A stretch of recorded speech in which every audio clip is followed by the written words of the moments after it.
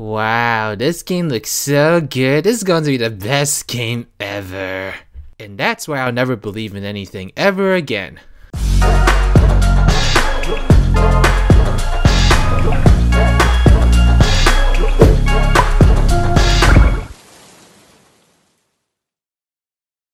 Hello there beautiful human, my name is RidersDX and welcome to my channel where today we're going to be talking about a game that I've been kind of having my eye on for the longest time, but I just didn't really know how to approach the topic until it just became undeniable as to how this topic was going to go, and we're going to be talking about Balan Wonderworld. You know, that game that was the long-awaited return of famed creators of Sonic the Hedgehog, Yuji Naka, and Naoto Ohshima. By the way, for the longest time I thought it was Naruto Ohshima. Wouldn't that be such a cool name? Anyway, when this game first got announced back in July 2020, it looked really promising. It reminded me immediately of like a spiritual successor to Knights, of course having a lot of those classic Sonic aesthetics as well, especially from the adventure era. So it just looked like a game that I just really wanted to be great. The gameplay itself showed off a lot of platformer elements, specifically looking kind of like a Mario Odyssey impersonator with all the different outfits, which basically just look like a different variation of hats from that game. But I wasn't too mad about it because it was a pretty great gimmick within Mario Odyssey and definitely had a lot of room to stretch in another title, and so why not let the team behind Sonic the Hedgehog take that on and make something that's just as brilliant. But then months later the demo came out and it all went downhill from there. There was so many bad reviews and reception and comments about this demo, and it just seemed like, ugh, I don't know why I'm not shocked, you know, it just kind of seems like a been there, done that kind of situation, you know, being a Sonic fan for all this time. But, you know, it's disappointing nonetheless. You know, the gameplay was criticized for being boring, buggy, unpolished, and just like a lot of the things that I've come to hear oftentimes from Sonic games during the era when I was a kid. And so there was a day one patch that was set to fix many of these issues. However, there were no review copies given out in advance, and I can't help but think that this was a bad sign, you know? I could see the tornado coming from miles away. But what did critics ultimately think of this game? Well, if you take a look at some of these Metacritic scores, it's pretty clear that this game was panned, with the highest Metacritic score being a 57 at the time of this video, and from there on out it's just downhill. And so what I want this video to go over is some of the common criticisms that these reviews went over and whether or not these scores are justified. Like, is the game actually this bad, you know? Because if you look at these scores, it looks like it's even worse than games like Sonic 06 and Sonic Boom Rise of Lyric. Like, these are lower scores than those games, and so it's like, does this game deserve that, or is this game just being hated on because it's what's popular and trending right now, you know? Because that's definitely something that's really a thing with this game. I mean, there's just so much bad press surrounding this game beyond its critic scores. Like, for example, did you all see those news stories about the fact that this game might have caused seizures within its final boss? Like, this game just couldn't catch a break. But nonetheless, I did take a look at some of the reviews of this game and saw some of the criticisms, and I also played this game for a few hours, and so I feel like I'm inclined enough to comment on these criticisms and kind of detail whether or not if the game really deserved these. And so let's take a look at some reviews. First one I'm going to pull is from Classic IGN, and they gave this game a 4 out of 10. Kind of what I was expecting, to be honest, from most publishers. Here's what they said about the overall quality of the game. When you're hopping around Balan Wonderworld's simultaneously imaginative yet bland stages, it doesn't necessarily feel like a total train wreck. Some of its bare bones obstacle courses can occasionally produce hints of what I might call fun, and it's not much more than a total bore the rest of the game. But when you take Balan Wonderworld as a whole, it sinks lower than the rudimentary platforming that barely props it up. From its misguided one-button control scheme to its haphazard transforming costume mechanic and the levels that use them, to the half-hearted Chow Garden-like hub world between them, it gets a lot wrong, and very little of what it gets right helps to balance the scales. So there's a lot to unpack from that statement. But one thing I can totally connect to with this review is the fact that they said it doesn't feel like a total train wreck. It's true, this game is pretty functional in my opinion, you know? But looking at these scores, you would think that the game was actually broken and a glitchy mess. And while there are some buggy things about this game, it certainly is far from what you saw in the likes of Sonic 06, for instance, you know? It's not a broken game, it's perfectly packaged together at least. And there's some other criticisms here that I sort of agree with, but another thing that IGN really criticized was the story of this game, or the lack thereof, and so here's what they said. This is usually the part where I break down Balan Wonderworld's story for you, but there's not much to tell about the unexplained nonsense it calls a plot. You play as either a boy who goes from happily breakdancing to being super bummed out in record time, or a girl whose housemates whispered about her behind her back for no apparent reason. Your choice means very little though, because either way you are quickly abducted by a magical top hat man named Balan and dropped into a dreamland full of weird birds and crystals or something. It's unclear, but that's all the setup you'll get before it starts parading you through 12 different worlds, each with just 2 levels, a boss and an extra level once you beat the story. They are each structured around another sad person, all of whom seem completely unrelated to anything that's going on. I myself have pretty mixed thoughts about the story based on what I've seen so far. While I do kind of see where they're coming from, especially being a fan of Knights in particular and how this is kind of going for a similar theme, I can't help but think that because of the vagueness or the very left-to interpretation approach that they use with this story, that I think a lot of people are just gonna walk away with the wrong idea, and that's exactly what I see IGN doing over here. However, there is a review and I'm going to highlight later on that actually has a counterpoint to this opinion, and so I'll be sure to discuss this a little bit more when we get there. But there's one thing about IGN's review that I absolutely agree with and think is one of the most mind-numbingly bad decisions with this game, and that is the one-button control scheme that they went with. And so here's what IGN said. Regardless of its story, the festering rot at the heart of Balan Wonderworld is the inexplicable decision to make it a one-button game. Apart from using the joystick to move and the shoulder buttons to swap between ability altering costumes, nearly every other button on the controller does the same thing. That concept is taken laughably too far by making them the same in the menus too, forcing you to scroll to specific back buttons rather than just being able to hit the B/circle, which would be hilarious if it weren't so stupid.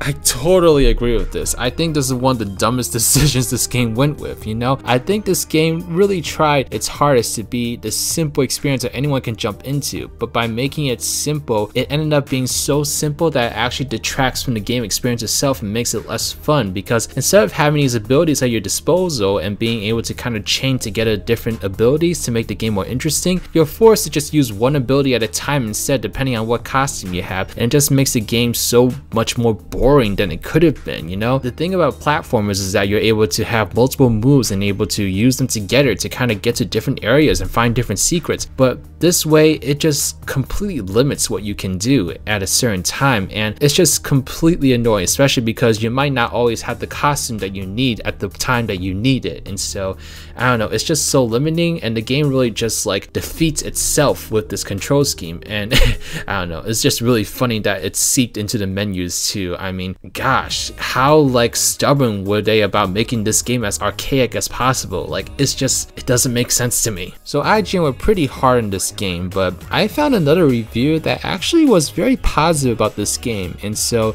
this review comes from Q3, which gave this game an 8 out of 10. So aside from actually praising the gameplay and calling it fun, which I can kind of see, to be honest, one thing I really want to highlight with this review is its emphasis on the story and the presentation of this game, which I, for the most part, agree with it. And so here's what they said. Each of the 2 levels in any chapter are a real feast for the eyes. There's so much to look at, all being connected to the chapter's theme. One chapter has a multitude of coral bodies of water to traverse, shells and sand, while another has giant leaves and spider webs to climb upon. That initial overview showing what's ahead is breathtaking, providing excitement of what is there to explore. Each chapter ends with a musical number upon defeating the boss, using the same catchy theme song that sticks in the mind and will be hummed long after the scene ends. Both the song lyrics and the language used in Balan is entirely made up. A major theme throughout the game is that words are not needed to understand a person's suffering and joy. That is why spoken language isn't English or Japanese, or real at all. There are subtitles when characters speak, but that's only for Emma, Leo, and the Balan clown. Everyone else is intelligible. This allows player interpretation of the story, making them draw on the emotions each scene evokes. There are moments, especially when the game is starting, when either a few more scenes or narration in English would help explain more of what was going on, as it can be confusing to know what to do, what the Tims are, and what they need as their world is rebuilt. Overall, the act of not voicing what the problems to each character were makes sense, and the images alone do convey why people lose their way. The non-voice sections where the chapter's focus is explained could do with being a fraction slower in how quickly they are shown. Sometimes it feels a single blink can cause missing parts of it, but they are captivating and really help immerse Emma or Leo into that particular world. I found this viewpoint so interesting, so that's why I really want to include it here, because I do think that they're right to an extent. I think that they really relied on people interpreting the scenes in their own way and taking away their own messages. I think something though that I want to emphasize more in the criticisms that they cited is that it just goes by too fast, and it's hard to really let anything about the story really sink in. And so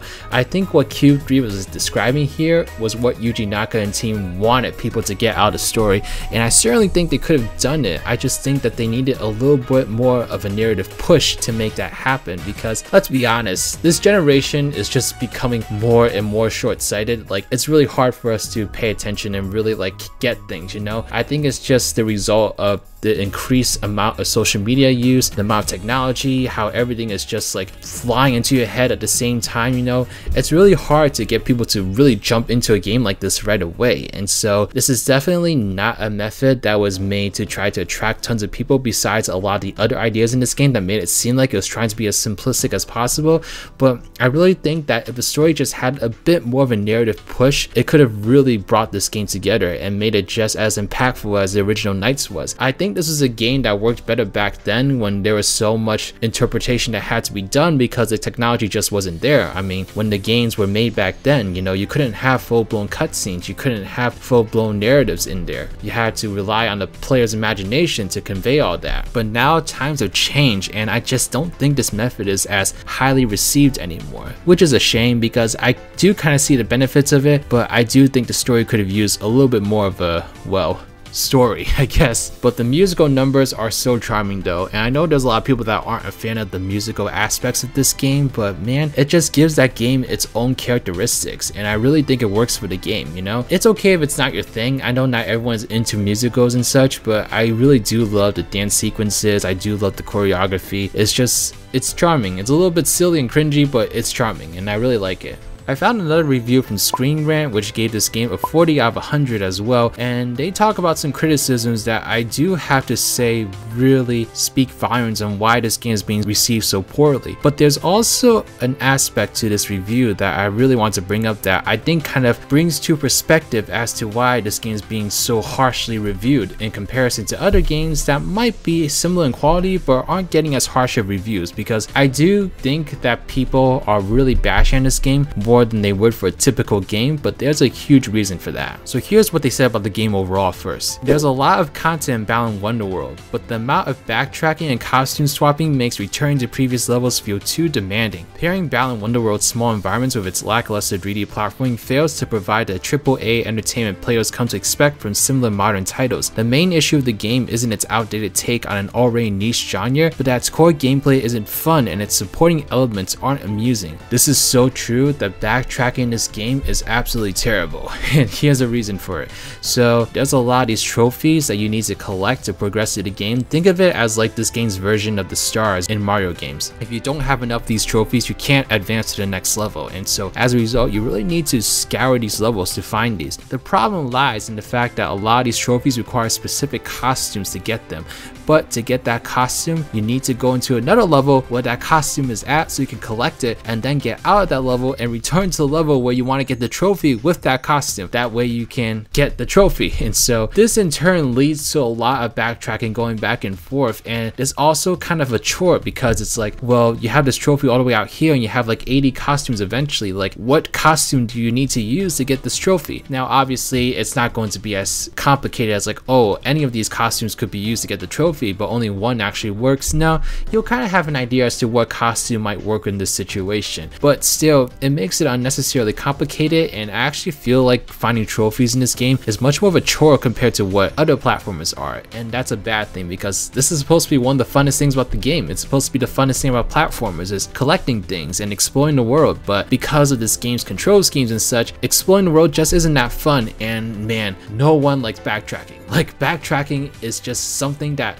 no one likes at this point. And so I've talked about a lot of different criticisms for this game, but I have tried to defend it as much as I can, And I will say that ultimately, I don't think this game is so bad that it deserves all the scores that it's getting, you know? I don't think it deserves like a 20 out of 10 for instance. I don't think it deserves all these really low Metacritic scores that make it seem like it's one of the worst games in the world. However, there is one thing this game had going for it that could have propelled it to immediate heights, but ultimately was its downfall. And so here's what Screen Rant said that really puts this together. Expectations for Balan Wonderworld were fairly high after it was revealed that Yuji Naka would be directing the project. Naka is known for his work as the former head of the Sonic team, and as the lead developer of Nights into Dreams, Billy Hatcher and the Giant Egg, and Phantasy Star Online. These hit titles from the 90s and early 2000s raised the hopes of nostalgic gamers that Balan Wonderworld would be a successor to the adventure platformers from their childhood. And there you go. Really high expectations were placed on this game from the start. People were excited about this, including a lot of Sonic fans, because Yuji Naka, I mean, this guy's a legend. I mean, I know that he's had some missteps here and there, but he's ultimately the one that brought Sonic the Hedgehog to our hearts, and that's something, a bit of a notoriety that you'll never get rid of. And so people thought that, like, man, here you have a seasoned veteran making this brand new adventure that harkens a lot on what made platformers great, you know? You can't help but get excited about it, and I certainly was one of those people that was excited about it. But unfortunately, those really high expectations mean that this game is held to another level, because it's not like it's some brand new team trying to whip together their first platformer. No, this is a guy that's been doing this for a long time that has experience in making both good and bad platformers. And so I really expected better of Yuji Naka, you know? And that's why a lot of these choices just seem so mind-numbingly like stubborn and just stupid to me, because these are a lot of things I'm like, he should know better, you know? He should have played this game and realized that, maybe I shouldn't make all the buttons do the same thing. Maybe I should make the movement a little bit more interesting. I feel like there were a lot of things with this game that like, it could have been so much better, just different decisions were made within like the development cycle. But ultimately, I don't know. I'm not sure what was going on in the minds of these developers, but maybe they had some like really strict ideas of what they want this game to be, and it just did not coincide with what the public actually wanted. And so I don't know, man. It's just Balan Wonderworld was a game that I really wanted to like, you know, but ultimately it's just something that it doesn't provide what's trying to advertise, basically. And it reminds me of a similar situation with Yooka-Laylee, for instance, which was touted as being like the Banjo-Kazooie successor that ultimately let down a lot of people. Obviously this is a much harsher example of that, but still kind of the same idea, you know? It's like you have all these built up expectations, but ultimately they'll let down, and that's why this game comes off as being a lot more terrible than I think it personally is. I think this game is more of a 6 out of 10, to be honest, because it is still functional and it still has some of its redeeming qualities here and there. I certainly don't think it deserves scores like 4 out of 10, 3 out of 10, etc. But you know, those expectations really set this game up for failure, and that's why people see this game as so much worse than I think it actually is. And to be honest, even if the game did get 6 out of 10 and such, it's still not a great game, and it's still something I sort of regret buying, to be honest. But you know, you live and learn. And so those are my overall thoughts on Balan Wonderworld. You let me know your thoughts in the comment section below. Ultimately, I do think it's a game that had a lot of potential, but it's just too boring and redundant to really be any kind of fun. And yeah, I don't think I'm gonna be going back to it personally. But I will say the visual styles, the music, the presentation, that's all top notch. And it's a shame that all the budget went to that. But yeah, let me know your thoughts in the comment section below. Did you try Balan Wonderworld? What are your thoughts about it? Do you agree with the reviews? Do you disagree? Let me know why or why not. And so, yeah. This is an interesting video to make. If you like videos like this and you want me to do more for future games coming out, then let me know in the comment section below and what games you want me to keep an eye out for to make these videos for. But alright, that's pretty much everything. This is Riders, riding out. Thank you so much for watching this video. Special shout out to the Nerd Corner, Killer Lemurs, Team Ride with Sonic Gamers, Johnny Hinton Ortiz, Timebender, Jeremy Games, Amarillo66, Trash Q, Abraham Muner, and Mass Muner. These are my patrons / YouTube members. If you'd like to become a patron or YouTube member and get access to a whole bunch of different perks, then please check out the links in the description box below. But alright, this is Riders, riding out.